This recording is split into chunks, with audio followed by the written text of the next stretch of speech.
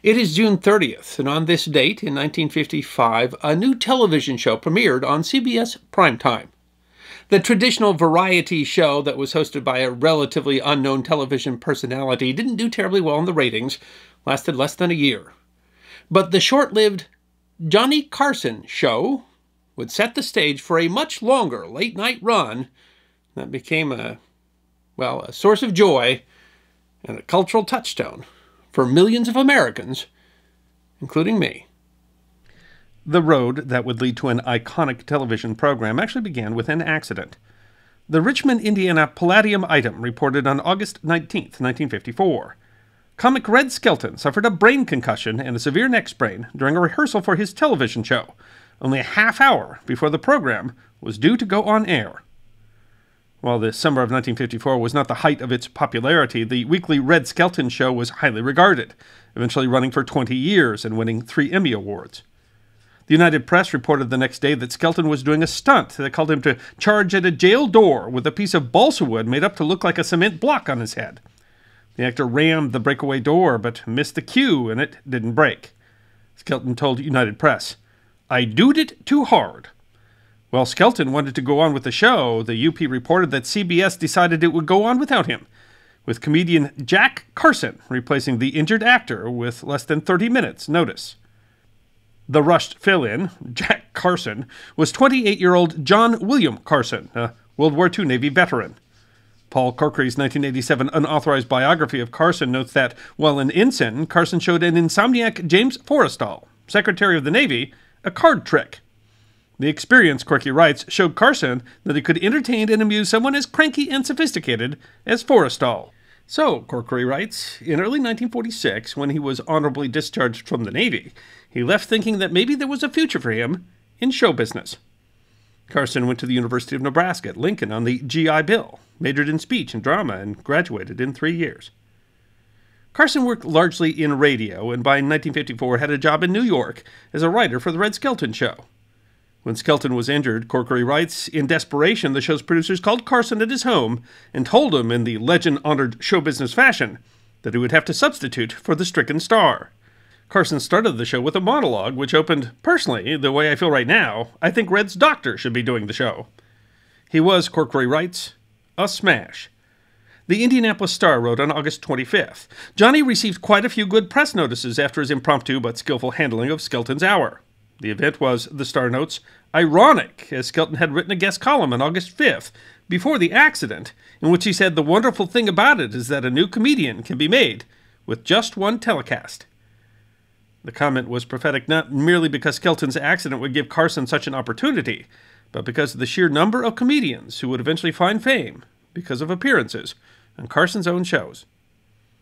It was Carson's appearance that would lead to the 1955 Johnny Carson Show, premiering June 30th and airing Thursday nights at 10 p.m. Eastern.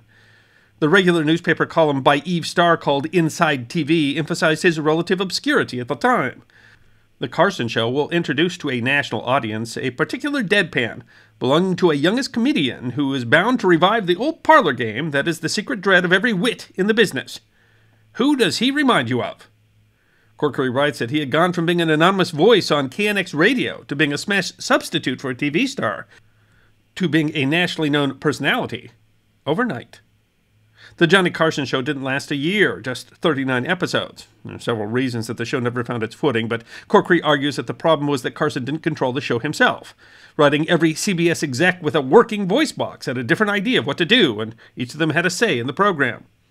A 1978 profile in the New Yorker magazine described the show as a half-hour program that goes through 7 directors, 8 writers, and 39 weeks of worsening health before expiring in the spring of 1956.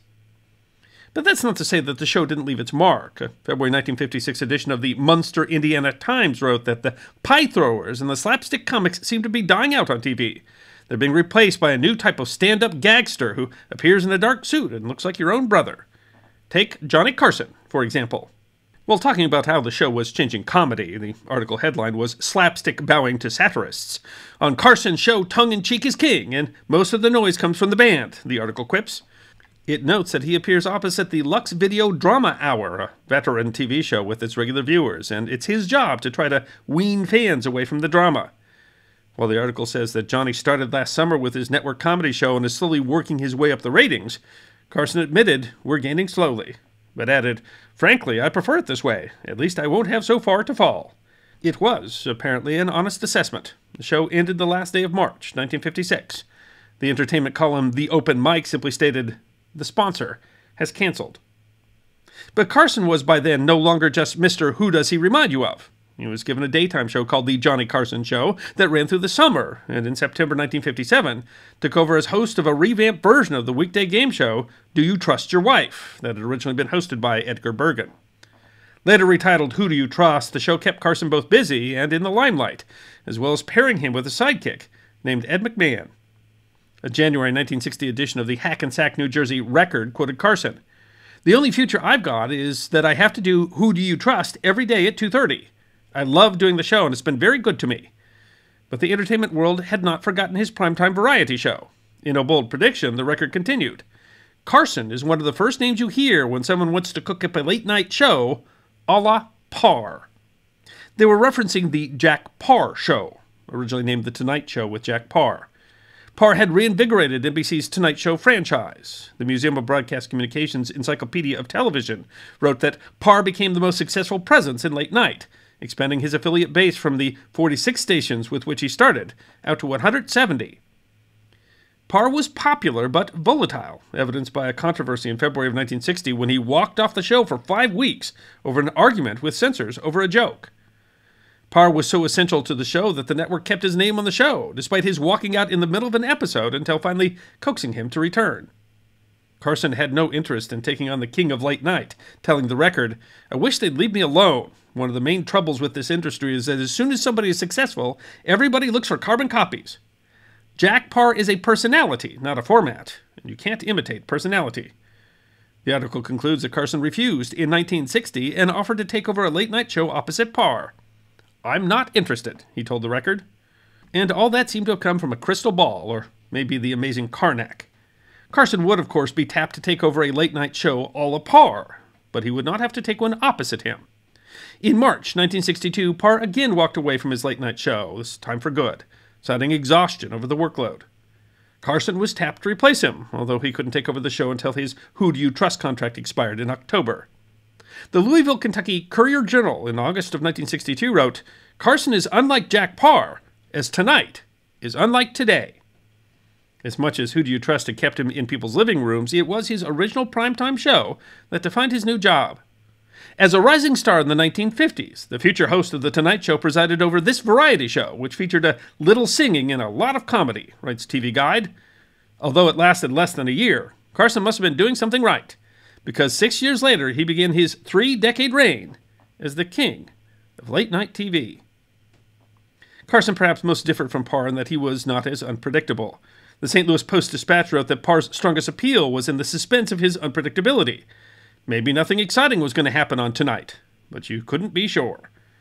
Johnny Carson is a contained man. His mind and wit are quick, and he is equal to the spontaneous situation, but there's a stone wall of reserve about him that no television audience will ever penetrate. But the formula worked. The Encyclopedia of the Great Plains notes, but audiences found comfort in Carson's blandness. 3 months after taking over for Parr, Carson was reaching 500,000 more homes than Parr had. The Tonight Show starring Johnny Carson increased its market share year after year. Competitors came and went, but Carson remained king of the night for the next 3 decades, achieving a dominance unprecedented in broadcast history. Carson also offered a far more reserved political hand. The online Encyclopedia of the Great Plains notes that Carson was far more tranquil than Parr, and the first critical evaluations were not in his favor. He realized, however, that a decade in fear of thermonuclear annihilation had left American television audiences ready for an escape from neurosis. History News Network of the Columbian College of Arts and Sciences of the George Washington University notes, "Forget socioeconomic backgrounds. Democrat or Republican, one continuity in the country for over 30 years, Monday through Friday, coming on NBC after the local news, was Johnny Carson." Catholic Bishop Robert Barron noted the importance of Carson's careful attitude towards politics on his website, Word on Fire. Carson could entertain the entire country, liberal and conservative alike. He would from time to time take light jabs at both sides in the political wars, but he never clearly identified with either party. The point is that the tribalism on display in late-night comics represents a severe declension in the cultural situation when Johnny Carson reigned supreme. If we can laugh together, and together admit when a joke is lame, then we can perhaps reason together, compromise, listen to one another with respect. And it's just that sort of conversation that is necessary for the proper functioning of a society such as ours. Despite his careful positions, he nonetheless affected national politics in powerful ways. Kelly Childster, curator of an exhibit on Carson in the Fullerton Museum Center, told the Los Angeles Times, "The show wasn't always just entertainment. It was a barometer on the state of the union. He dealt with serious issues: water, pollution, civil rights, women's liberation. He commented on the news, and people would tune in and see the popular culture of that day." His impact on politics was so powerful that a study published in the journal Social Science Research last August determined that his monologue had a significant effect on Richard Nixon's approval rating between 1972 and 1974.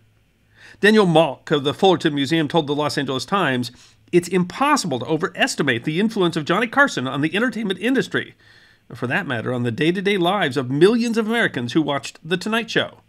History News Network writes that from October 1962, when Groucho Marx introduced Johnny Carson as the host of The Tonight Show, until his last show in May of 1992, the late-night talk show host and comedian had a major impact on American culture, and not just television. When he played Twister on air with actress Ava Gabor in 1966, the website of the History Channel explains sidekick Ed McMahon worked the spinner and guffawed from his couch as Carson and Gabor, wearing a low-cut gown, got down on all fours and contorted in strange positions. The stars were in knots. The audience was in stitches. Sales of the game skyrocketed. In 1973, when a member of Congress worried that a shortage of wood pulp might result in a toilet paper shortage, Carson joked in his monologue, "There's an acute shortage of toilet paper in the good old United States. We gotta quit writing on it." CBS recalled in 2020 the false alarm sent Carson's audience of almost 20 million running. Filmmaker Robert Gerston told CBS, "People all over the country stormed supermarkets, grabbed as much toilet paper as they possibly could." Newspapers noted a shortage across the country, driving Carson to make a clarification a month later. "For all my life in entertainment, I don't want to be remembered as the man who created a false toilet paper scare. Apparently, there is no shortage." His impact was truly astounding. History News Network explains Carson was not a simple celebrity, not simply a transient personality saturated throughout the media one day and gone just as suddenly. No, Johnny Carson was a social and cultural centerpiece of society for multiple generations of Americans for more than 30 years. In the future, just as historians have gleaned specifics of daily life in the past from personal letters, journals, and library archives, one will be able to have a fair gauge of much of the general United States between the early 1960s and the early 1990s by viewing tapes of The Tonight Show. The New York Times said of him in 2005, "During those 3 decades, he became the biggest, most popular star American television has known. Virtually every American with a television set saw and heard a Carson monologue at some point in those years. At his height, between 10 million and 15 million Americans slept better weeknights because of him." He literally transformed the entertainment industry. United Press reported in 2005, even his decision to move The Tonight Show from New York to Burbank, California in 1972 helped move the TV entertainment business center of gravity from the East Coast to the West. In his time, the highest salary performer in television history, the Encyclopedia of the Great Plains notes that he was so important to NBC that when he mentioned that he might retire from The Tonight Show in the summer of 1979, stock prices of NBC parent company RCA dropped precipitously. And he impacted careers in politics, in writing, and of course in comedy. History News Network notes a master of the monologue, Johnny Carson was solely responsible for launching so many careers, far too many careers to even begin to mention. In a 1992 edition of the Los Angeles Times, movie star Burt Reynolds credited appearances on Carson for much of his success, including getting him his role in The Deliverance. Comedian David Brenner told the Times, "In 18 months as a comic, I'd only made $8,000. That all changed in less than 24 hours. By the end of the business day after I did Carson, I had $10,000 in jobs." The entertainment website The Things explains, "Today, The Tonight Show primarily attracts guests who are already big stars, but back in the old days when it was hosted by Johnny Carson, it was common for budding stars and unknowns to make their television debut on the show. The key to a successful run on The Tonight Show back then was one rule: make Johnny laugh. If you make Johnny Carson laugh, and if he invited you over to the couch, you were pretty much guaranteed to become the next big star." Last year, the Things gave a partial list of comedians who got their start that way. Andy Kaufman, George Carlin, Louis Anderson, Jim Carrey, Bill Maher, Eddie Murphy, Ellen DeGeneres, Roseanne Barr, Jay Leno, Drew Carey, Jerry Seinfeld. Another late-night legend, David Letterman, told the United Press in 2005, "He gave me a shot on his show, and in doing so, he gave me a career." All late-night talk show hosts who came after Carson, Letterman said, were pretenders. It isn't as if Carson, who has often been described as mercurial, didn't have his personal foibles or that there were no controversies around him. This isn't a biography of Johnny Carson. It's a note on the impact that this one television show had in 30 years of late-night dominance. And it's not as if Johnny Carson is forgotten history. There's a whole YouTube channel where you can watch full episodes of the show that's dedicated to bringing him to a modern audience. And purportedly there is a television biopic series based on his career in the works. But the magazine National Review noted in 2017, a quarter century ago, a case could be made that Johnny Carson was better known than the President of the United States. But for millennials raised on a different set of late-night hosts, Johnny Carson is yet another figure in American history they aren't taught about. Okay, so once again, this is nostalgia. Yeah, I watched an awful lot of Carson. I was watching live on May 22nd, 1992, when he signed off. Brought a tear to my eye when he said, "I am one of the lucky people in the world. I found something I always wanted to do, and I have enjoyed every minute of it. I can only tell you that it's been an honor and a privilege to come into your homes all these years and entertain you." I cried again on January 23rd, 2005, when I heard news of his passing at the age of 79. I cried because I remembered all the times that he made me laugh. I hope you enjoyed watching this episode of The History Guy, and if you did, please feel free to like and subscribe and share The History Guy with your friends. And if you also believe that history deserves to be remembered, then you can support The History Guy as a member on YouTube, a supporter on our community at Locals, or as a patron on Patreon. You can also check out our great merchandise shop or book a special message from The History Guy on Cameo.